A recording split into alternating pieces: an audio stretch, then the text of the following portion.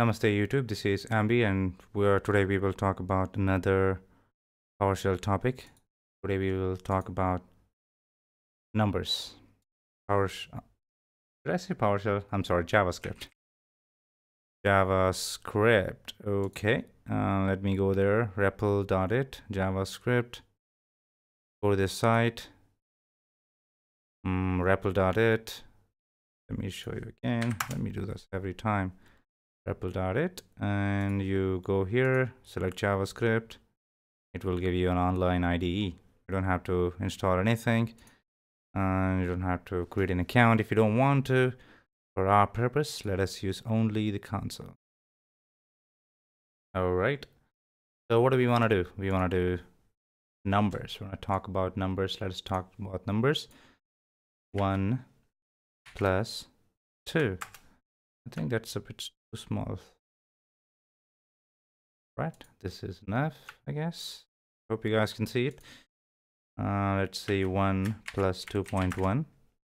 Fair enough. Basic mathematics. 3 star 2 is multiplication. 3 star double star 2. Where you write 3 star star 3, 3 star star 2, 4 star star 4. 256, right? 6 divided by 2 is 3. 1 plus 4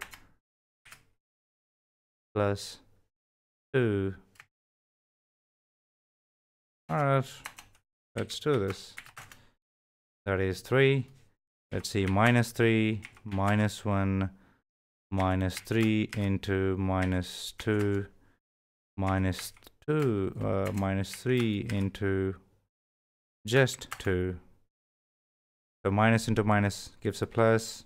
Basic high school mathematics. Minus into plus gives you minus. 1, 2, 3, E, 5. So what the hell is E here? E stands for extra large numbers. You can actually do stuff like this.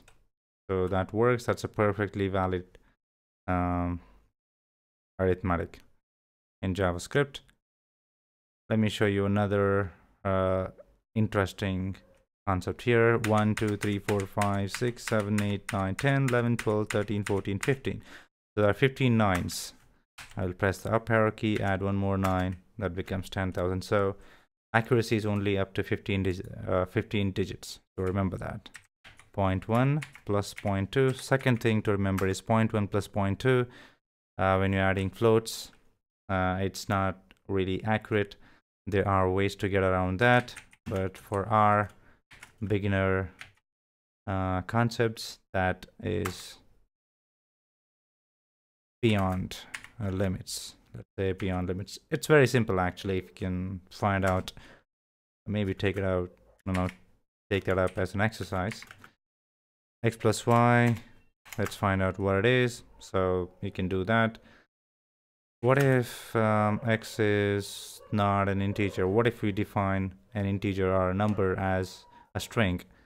Let's say now I will do variable a equals string 1, variable b equals, come on, get out of here, variable b equals string 2, a plus b is 12, then x plus a is 1, 1. So anything that you do, plus is used for concatenation for strings. Plus is also used for arithmetic.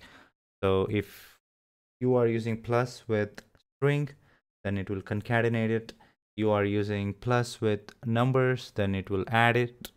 If you are using plus with string and an integer, it will take it as, or the end result will most likely be a string.